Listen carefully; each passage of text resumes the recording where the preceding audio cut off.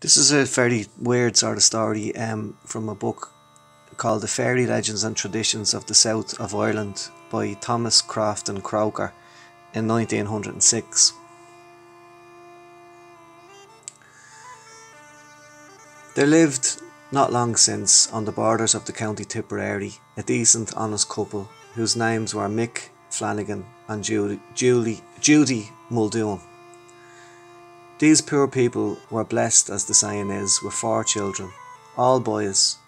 3 of them were as fine, stout, healthy, good-looking children as ever the sun shone upon, and it was enough to make any Irishman proud of the breed of his countrymen to see them about 1 o'clock on a fine summer's day, standing at their father's cabin door, with their beautiful flaxen hair hanging in curls about their head, and their cheeks like 2 rosy apples, and a big laughing potato smoking in their hand. A proud man was Mick of these fine children, and a proud woman too was Judy, and reason enough they had to be so. But it was far otherwise with the remaining one, which was the third eldest. He was the most miserable, ugly, ill-conditioned brat that ever God put life into. He was so ill-thriven that he never was able to stand alone or to leave his cradle. He had long, shaggy, matted, curly hair, as black as the sun. His face was of a greenish-yellow colour. His eyes were like 2 burning coals, and were forever moving in his head, as if they had the perpetual motion. Before he was a 12-month-old, he had a mouth full of great teeth. His hands were like kites' claws, and his legs were no thicker than the handle of a whip, and about as straight as a reaping hook. To make the matter worse, he had the appetite of a cormorant, and the whinge and the yelp and the screech and the yowl was never out of his mouth. The neighbours all suspected that he was something not right, particularly as it was observed when people, as they do in the country, got about the fire and began to talk of religion and good things. The brat, as he lay in the cradle, which his mother generally put near the fireplace that he might be snug, used to sit up, and they were in the middle of their talk and begin to bellow as if the devil was in him right earnest. This, as I said, led the neighbours to think that all was not right, and there was a general consultation held one day about what would be best to do with him. Some advised to put him out on a shovel, but Judy's pride was up to that. A pretty thing indeed that a child of hers should be put on a shovel and flung out onto a dunghill, just like a dead kitten or a poisoned rat. No, she would not hear of that at all. One old woman who was considered very skilful and knowing in fairy matters strongly recommended her to put the tongs in the fire and heat them red hot, and to take his nose in them, and that would, beyond all manner of doubt, make him tell what he was and where he came from, for the general suspicion was that he had been changed by the good people. But Judy was too soft-hearted and too fond of the imp, so she would not give in to this plan, though everybody said she was wrong, and maybe she was, but it's hard to blame a mother. Well, some advised one thing and some another. At last one spoke of sending for the priest, who was a very holy and very learned man, to see it. To this Judy, of course, had no objection, but one thing or other always prevented her doing so, and the upshot of the business was that the priest never saw him. Things went on in the old way for some time longer. The brat continued yelping and yowling and eating more than his 3 brothers put together, and playing all sorts of unlucky tricks, for he was mighty mischievously inclined, till it happened one day that Tim Cardle, the blind piper, going his rounds, called in and sat down by the fire to have a bit of a chat with the woman of the house. So after some time, Tim, who was no churl of his music, yoked on the pipes and began to bellows away in high style. when the instant he began, the young fellow, who had been lying as still as a mouse in his cradle, sat up, began to grin and twist his ugly face, to swing about his long tawny arms and kick out his crooked legs, and to show signs of great glee at the music. At last nothing would serve him but he should get the pipes into his own hands, and to humour him his mother asked him to lend them to the child for a minute. Tim, who was kind to children, readily consented, and as Tim had not his sight, Judy herself brought them to the cradle and went to put them on him. But she had no occasion, for the youth seemed quite up to the business.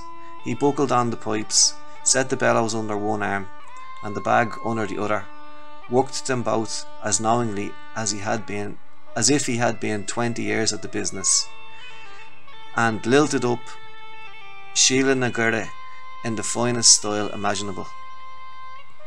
Now this is the air of Sheila na Gurra. It's a song from Irish Melodies by Thomas Moore. Oh, had we some bright little oil of our own. But it says there the air is Sheila na Gurra. Oh, had we some bright little oil of our own, in a blue summer ocean far off and alone, where a leaf never dies in the still blooming boughs, and the bee banquets on through a whole year of flowers, where the sun loves to pause with so fond a delay, that the night only draws a thin veil o'er the day, where simply to feel that we breathe, that we live, is worth the best joy that life elsewhere can give.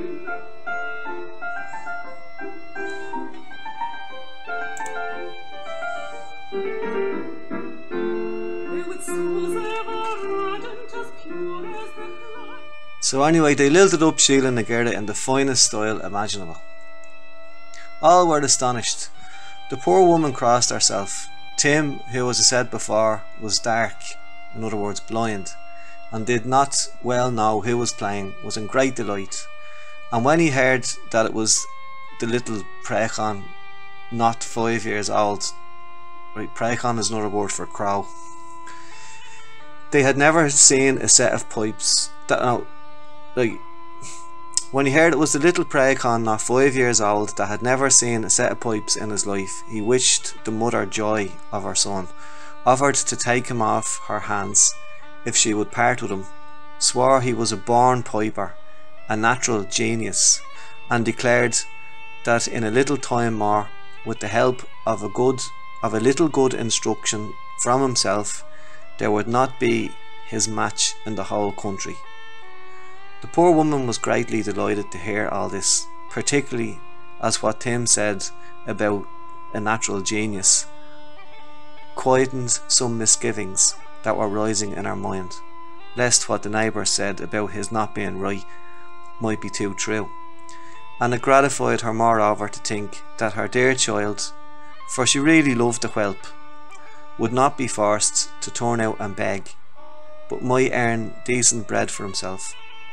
So when Mick came home in the evening from his work, she up and told him all that had happened, and all that Tim Carroll had said, and Mick, as was natural, was very glad to hear it, for the helpless condition of the poor creature was a great trouble to him. So next day he took the pig to the fair, and with what it brought set off to Clonmel, and bespoke a brand new set of pipes of the proper size for him. In about a fortnight the pipes came home, and the moment the chap in his cradle laid eyes on them, he squealed with delight, and threw up his pretty legs, and bumped himself in his cradle, and went on with a great many comical tricks, till at last, to quiet him, they gave him the pipes, and he immediately set to and pulled away at Jig Pultog, to the admiration of all that heard him. Now I don't know, does Jig Pultog, is that the actual name of the tune, or does Pultog mean a slip jig?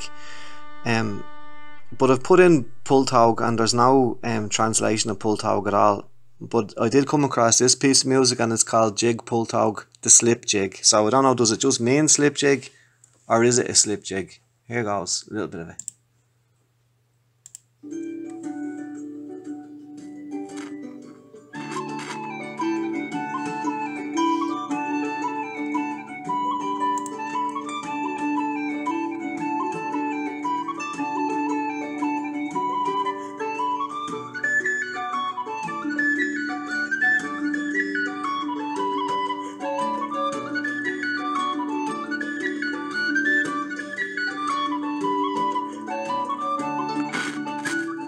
So he immediately set to and pulled away at Jig Pull Tog to the admiration of all that heard him. The fame of his skill on the pipe soon spread far and near, for there was not a piper in the next 6 counties could come at all near him. In old Modra Rua, here's a bit of on Wadra Rua.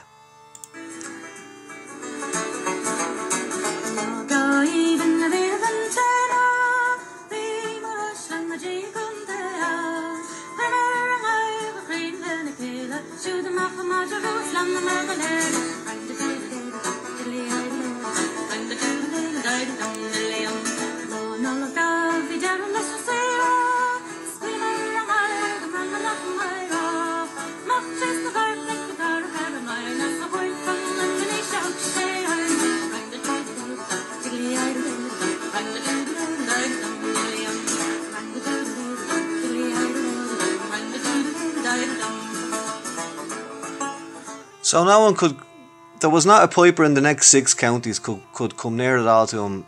In old Modra Rua, or the hare in the corn.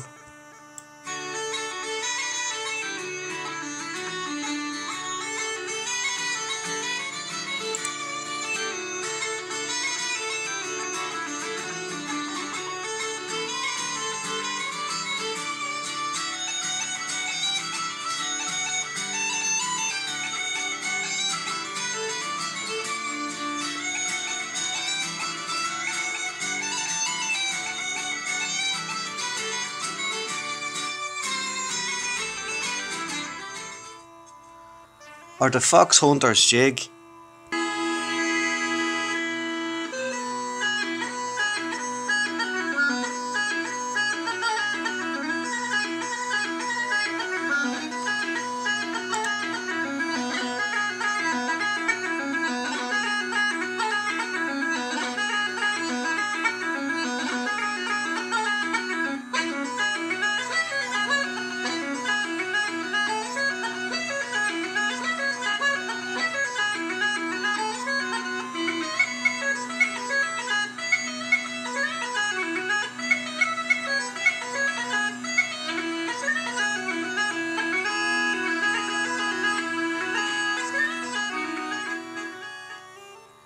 Or the rakes of cashel.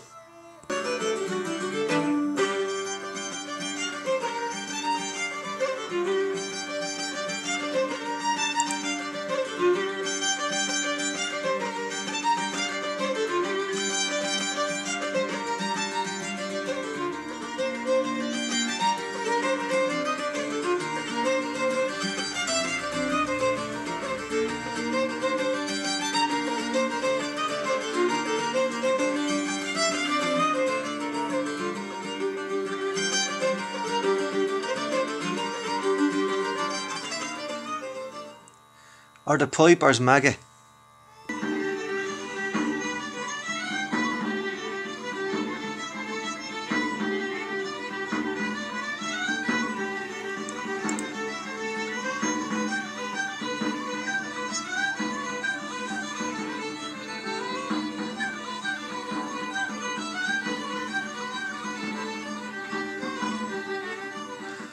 Or any of the fine Irish jigs which make people dance whether they will or no, and it was surprising to hear him rattle away on the fox hunt.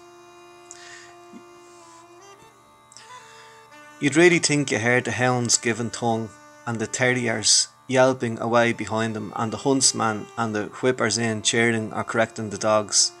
It was, in short, the very next thing to sing the hunt itself. Now he calls that there the fox hunt.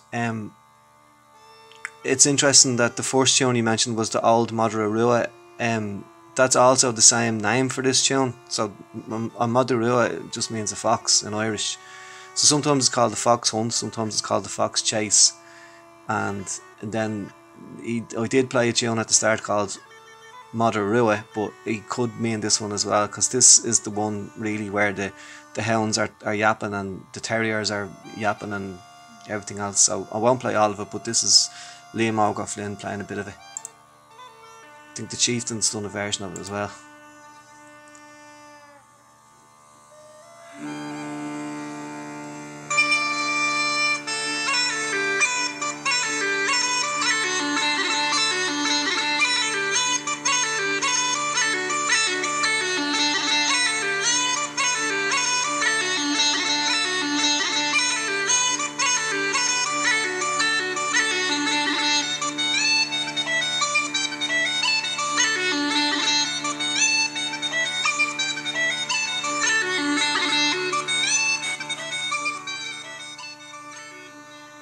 Yeah, so this is the Chieftains doing that bit, and it's right, the way it says, in the fox hunt you'd really think that you heard the hounds giving tongue and the terriers yelping away behind, and the huntsman and the whippers in cheering and correcting the dogs.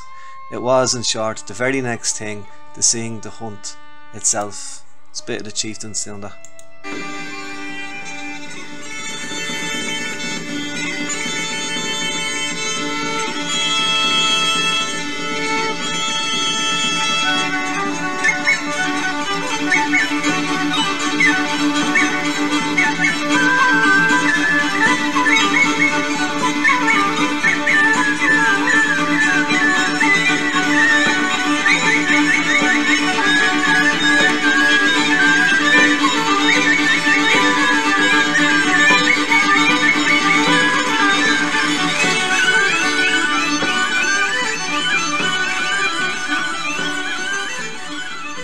The best of him was, he was no ways stingy in his music, and merry and merry dance the boys and girls of the neighbourhood used to have in his father's cabin, and he would play up music for them, and they said used as it were put quicksilver in their feet. That they said used as it were put quicksilver in their feet. And they all declared they never moved so light and so airy to any pipers playing that ever they danced to. But besides all his fine Irish music, he'd one queer tune of his own, the oddest that ever was heard. For the moment he began to play, everything in the house seemed disposed to dance. The plates and the porringers used to jingle on the dresser. The pots and the pothooks used to rattle in the chimney, and people used even to fancy that they felt the stools moving from under them. But however it might be with the stools, it is certain that no one could keep long sitting on them, for both old and young always felt to capering as hard as ever they could. The girls complained that when he began this tune it always threw them out in their dancing, and that they never could handle their feet rightly, for they felt the floor like ice under them, and themselves every moment ready to come sprawling on their backs or their faces. The young bachelors that wished to show off their dancing and their new pumps and their bright red or green and yellow garters swore that it confused them, so they never could go rightly through the heel and toe or cover the buckle or any of their best steps, but felt themselves always all bedizzied and bewildered. And then old and young would go jostling and knocking together in a frightful manner, and when the unlucky brat had them all in this way, whirligigging about the floor, he'd grin and chuckle and chatter for all the world like Jacko the monkey when he has played off some of his roguery. The older he grew, the worse he grew, and by the time he was 6 years old there was no standing the house for him. He was always making his brothers burn or scald themselves and break their shins over the pots and stools, One time in harvest he was left at home by himself, and when his mother came in she found the cat a horseback on the dog, with her face to the tail and her legs tied round him, and the urchin played his queer tune to them, so that the dog went barking and jumping about, and Puss was meowing for dear life and slapping her tail backwards and forwards, which, as it would hit against the dog's chaps, he'd snap and bite. And there was the Phillaloo. Another time the farmer with whom Mick worked, a very decent respectable man, happened to call in, and Judy wiped the stool with her apron and invited him to sit down and rest himself after his walk. He was sitting with his back to the cradle, and behind him was a pan of blood, for Judy was making pig's puddings. The lad lay quite still in his nest and watched his opportunity till he got ready a hook on the end of a piece of twine, which he contrived to fling so handily that it caught on the bob of the man's nice new wig and soused it in the pan of blood. Another time his mother was coming in from milking the cow with the pail on her head. The minute he saw her he lifted up his infernal tune, and the poor woman, letting go of the pail, clapped her hands aside and began to dance a jig, and tumbled to milk all atop of her husband, who was bringing in some turf to boil the supper. In short, there would be no end to telling all his pranks and all the mischievous tricks he played.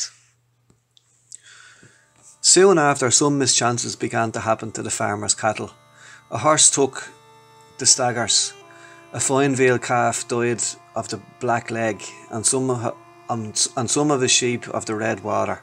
The cows began to grow vicious and to kick down the milk pails, and the roof of one end of the barn fell in, and the farmer took it in his head that Mick Flanagan's unlucky child was the cause of all the mischief.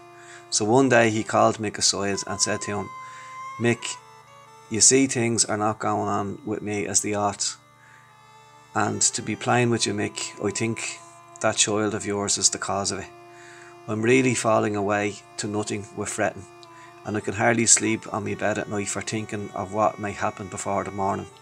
So I'd be glad if you'd look out for work somewhere else. You're as good a man as any in the country, and there's no fear but you'll have your choice of work." To this Mick replied that he was sorry for his losses, and still sorrier that he or his should be thought to be the cause of them. That for his own part he was not quite easy in his mind about that child, but he had him, and so he must keep him, and he promised to look out for another place immediately. Accordingly, next Sunday at chapel, Mick gave out that he was about leaving the work at John Reardon's, and immediately a farmer who lived a couple of miles off, who wanted a ploughman, the last one having just left him, came up to Mick and offered him a house and a garden and work all the year round. Mick, who knew him to be a good employer, immediately closed with him, so it was agreed that the farmer should send a car to take his little bit of furniture, and that he should remove on the following Thursday. When Thursday came, the car came according to promise, and Mick loaded it and put the cradle with the child and his pipes on the top, and Judy sat beside it to take care of him, lest he should tumble out and be killed. They drove the cow before them, the dog followed, but the cat was of course left behind. It is a piece of superstition with the Irish never to take a cat with them when they're removing. And the other three children went along the road, picking ski-horries, which are haws, and blackberries, for it was a fine day towards the latter end of harvest. They had to cross the river, but as it ran through a bottom between two high banks, you did not see it till you were close to it.